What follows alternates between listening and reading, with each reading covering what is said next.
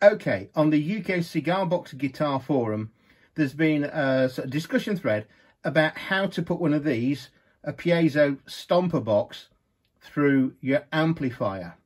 Now, what I want to do is to propose an alternative solution. One of the difficulties is the fact that most guitar amps have just got a single input. Now, if you look at this little thing, you can see we've actually got 4 channels, and you can actually put 8 inputs into this. You can see the size of it compared to my hand. It's very small. This is a very simple mixing desk. This is a Behringer, what's this, a UB802. I think it's been superseded by the Xenix line. But here's the thing. I bought this for £35. This has been all over the UK, all over Europe, Glastonbury, with me and Hollabaddy touring and doing gigs. I teamed that up with this. That's just a powered PA speaker, just one. You don't need 2 of them. 2 is a conventional setup, but as I say, me and Hollabaddy have done plenty of gigs where the venue was so small there was only room for one of these, and we'd say sit on the bench in the pub, put that speaker on the bench, and that's it. There's 200 watts of power there. Now, I've paid about 100 quid for this, and I've seen these recently on eBay, second-hand refurbished, for less than 100 quid. This is a Behringer, I think it's called a Euro 210, I think. It's a 10-inch powered speaker. The powered bit is the important thing. There's 200 watts output on that. This little thing, the mixing desk, isn't an amplifier. It's got preamps to shape your sound, but it's not got any power. So the combination is one of these and a speaker as an alternative to using a guitar amp. May not suit everybody, but if you're interested in sort of like doing the one-man band thing and getting a sort of kick drum sound, your guitar, and a stomper, this is one way to do it. The setup is very, very simple. You've got a power input. Plugs into the back, and you can see the little lights light up. We connect that to the speaker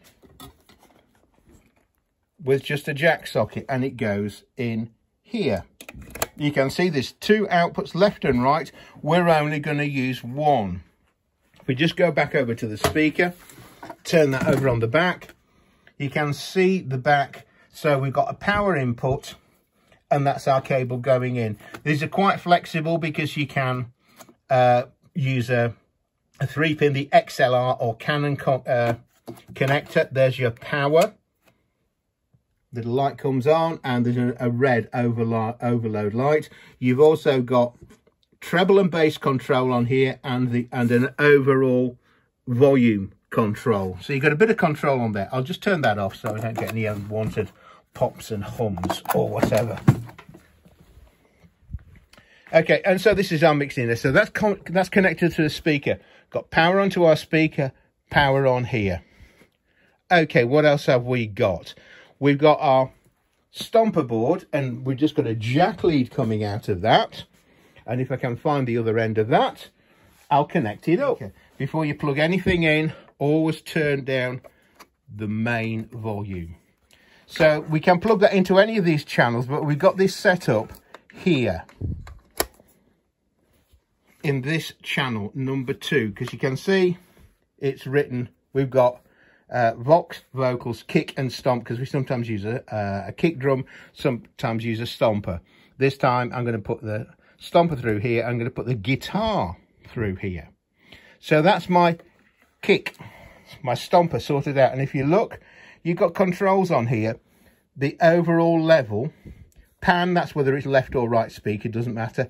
Effects, we've not got any effects on this board, but what we have done is put the bass up and the mid and the treble down. Okay, the gain, don't worry about that, we'll set that in the middle. That's a sort of additional volume control. Shouldn't really treat it as a volume control, but there you go. That's that. Now, microphone, we're going to plug in here. And for that, you'll see we've got a different sort of connector. This is a 3-pin. It's an XLR, sometimes known as a Canon. And that goes in there, into my microphone channel. And it connects in here. I've got a fancy lit up Art Deco Heil microphone. But it's got the other connector on the other end, another 3-pin.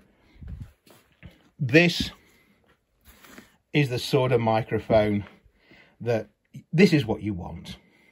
A Shure SM58, very robust. That's really the industry standard, and as you can see, it's got the corresponding 3-pin connector on there.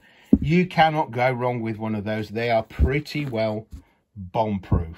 And then the other thing we need to do is connect the guitar in, and we just need a lead from our guitar. We can go direct from the guitar into whatever spare channel we've got, and that just plugs in. So with our guitar, we can put the guitar into this channel, and we've got the volume, our tone controls. That'll give us a clean sound. If you want, you could put an overdrive pedal on that, plug your guitar into that, and then take that out to the desk. Or a really neat trick, if you've got an amp like this, like the Roland Mini-Cube, and I think the Vox little ones have got the same thing. We've got our settings on here, whatever we want for our basic sound and any effects. But round the back, there's a handy jack socket which is labelled record out / phones, and we just take a jack from that. That's just an angled jack. From there, and you put that into the desk. So whatever effects you've got on there, it's going to go through your desk, and instead of it being your measly 3 watts through your Mini-Cube, you've got 200 watts coming out of your powered speaker. Okay, another thing which somebody was talking about was DI box, direct input or direct injection. What this will do is improve the signal from your piezo stomper. Piezo stomper, which you had plugged in here, has got a very high impedance. But what you can do, plug it in here, and then take an XLR cable from there,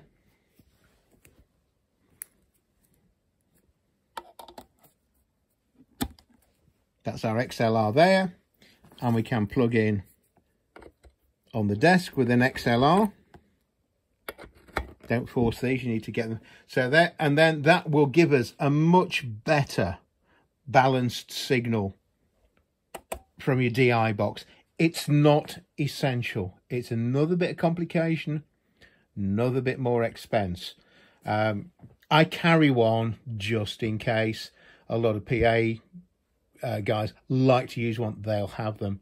But it does give you a bit more sort of clean headroom, but it will work without it going straight into your desk. I say this was very cheap. I saw one of these the other day, 19 quid on eBay. I think the new model is called the Xenix, and you can get more sophisticated ones where you've got additional channels, where you've got effects built into them and an EQ, but the price does go up a lot. Not really necessary. It's nice to have it, but you don't really need it. That with, you know, combined with that speaker, you know, there's going to be a lot of people who diss the Behringer brand. It's German designed, made in China. You know, it's entry-level stuff, but it's cheap, pretty durable. Okay, I hope that's been of some help. You know, the alternative of doing a little PA setup instead of trying to cram everything through a guitar amp. Okay, bye for now.